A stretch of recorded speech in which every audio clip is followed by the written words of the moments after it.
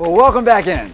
Well, as you guys know, every Sunday night on this show, we like to feature local athletes and coaches to celebrate their achievements in their respective sport. But we're going to switch things up a little bit tonight. Instead of celebrating stats and championships, we're going to celebrate what one particular athlete accomplished inside the classroom. So with no further ado, we are delighted to be joined by John Tyler football player and valedictorian of his senior class, the one, the only Mr. Emmanuel Daniels. Thank you so much for being here tonight, man. No problem. How you doing? I'm good. You good? I'm good too. So happy for you to be here. So let's just get straight into it. You know, you capped your senior year off by not only lettering in football, but by also being named the valedictorian. That's just amazing. How were you able to effectively balance being a student and an athlete? Oh, first of all, this is not easy at all. Sometimes you have to pull all-nighters. Sometimes you have to study. Sometimes you come to practice tired. But it's just something you just have to do. You know, it's really, some people ask, is there a certain balance? There's really not a certain balance. You just have to maneuver around, be flexible enough. Well, it's a maneuver you definitely figured out. Yeah, it's flexible. Right? You know, unfortunately, there's this stigma about football players, particularly that they are dumb jocks. I mean, unfortunately, that's just one of the things that goes around. But you completely proved that stigma false.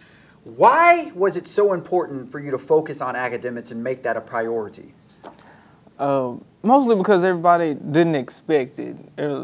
When you hear a lot of people talk about it's not normal for sports, athletes to do well in school, I was like, well, I don't like being a part of the norm. I like to set my own stats, set my own trends. You know, I'm not a part of the normal people, so I like to prove people wrong. I like that, man. Proving all the doubters, naysayers, and haters wrong. Why try to fit in when you were born to stand out? Now, interesting enough, you just graduated. So what advice would you give to young high school athletes, maybe people coming into high school that want to do sports and excel academically? What kinds of advice would you give them to balance that? Like I said, it's not hard. So trying to figure out the perfect balance, I would say don't just do it. Like Nike, just do it. Because the time you try to think about it is time you could use to actually get ahead in class or get ahead on the field or in your sport. So just don't hesitate, don't contemplate, just do it. Just do it. I love that. Also, I understand you're going to Texas A&M in the fall. Why Aggies? I love the campus. When I took my visits, I love the campus. I love their code of honor, because I'm really big on ethics, and I love their code of honor, and I love their program. They have a lot of nice people, a lot of cool people.